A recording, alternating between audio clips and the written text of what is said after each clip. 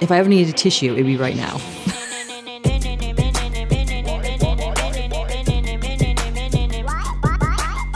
Hey guys, it's Amanda. I'm back with another comedian, this time Michael Mcintyre. And I'm going to watch his People Without Children Have No Idea What It's Like sketch. Because I feel like this one might hit home, as everybody seems to know what it's like to have kids. Especially the ones that don't have any at all. You know nothing. They're the first ones to give advice or tell you what you should or shouldn't be doing, which can be rather annoying at times. But I'm sure this video is going to be a right hoot.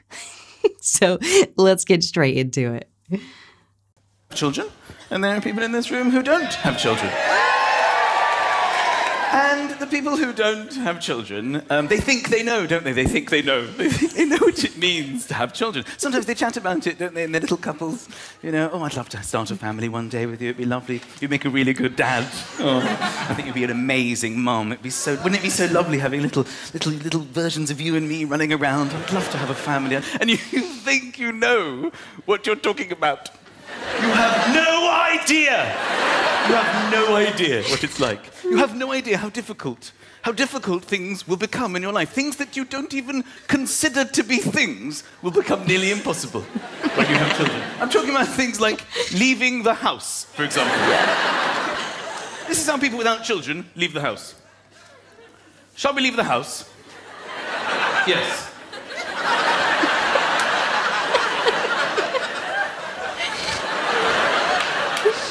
This is how I leave the house almost every day. Lucas, Oscar, come downstairs. We're late. Why aren't you downstairs? Put your shoes on. I don't know where my shoes are. Put your shoes on. Go and find your shoes. Where did you see them last? On my feet. After that, get your shoes on. Come here, come here. Arms up, arms in, arms in, arms up, arms in. That's my wife. She's so tired, she can't dress herself. Arms in, what arms, darling? Where are we going? I want to go to bed. Where are we going, darling? Darling, you've got Lucas's shoes on your hands. I found your shoes, darling. You put your shoes on. Where's Ozzy? Come downstairs! We're late! Put your coat on. I don't want to wear my coat. You know, people without children, you know how you do zips up? I've seen how much time you have in your lives. How you focus on it. You get the one with the fabric. You just pop it in, don't you? It nestles in. Then you pause, thinking about your free life and what you might want to do with it later that day. And then you just glide up, don't you? So think I have time for that shit in my life. Every single morning. Oh, ruined it. Stay still.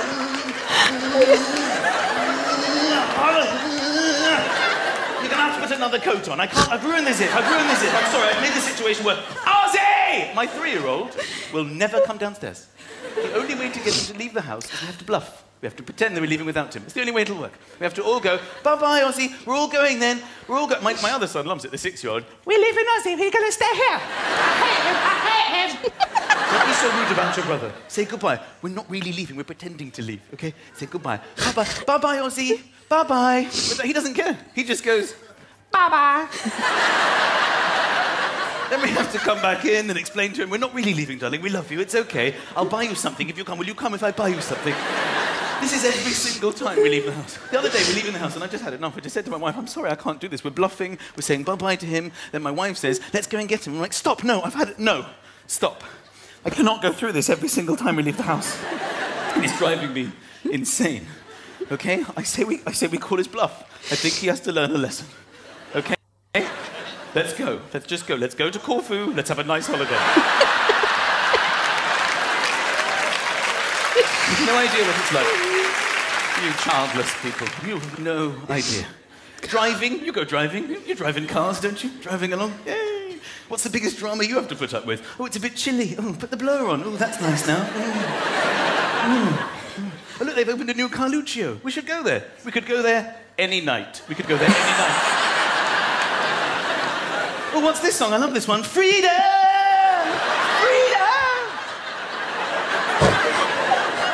I strap my children into the car, I work out what'll cut off the blood supply, then I ease it a bit. Stay there! We try and behave normally. Oh, what's this song? It's the wheels on the bus go again! Look, there's a new Carluccio's there. We will never go there. was checking my children in the rearview mirror to see that they're safe. We're on the motorway, okay? I look, you just angle it to check that they're both okay because, you know, you're looking after them. Neither of them were there. They had both wound the windows down and had their heads on the motorway out of the window. Yay! Both of them, either side. Yay! My wife and I just lost it. They can't hear us. They're having the times of their lives. Yeah! Daddy! What you said, Daddy? On the motorway, going 80 miles an hour to stick my head out of my window to try and communicate with my child. Get in the car! What are you saying? My wife's doing it too. Get in the car! What is it, Daddy? All four of us had our heads out of the window.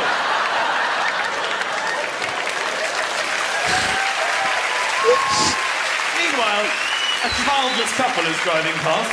Oh, look at the kids. I'd love to start a family one day. You have no idea what you're talking about. Sleeping. Sleeping at night.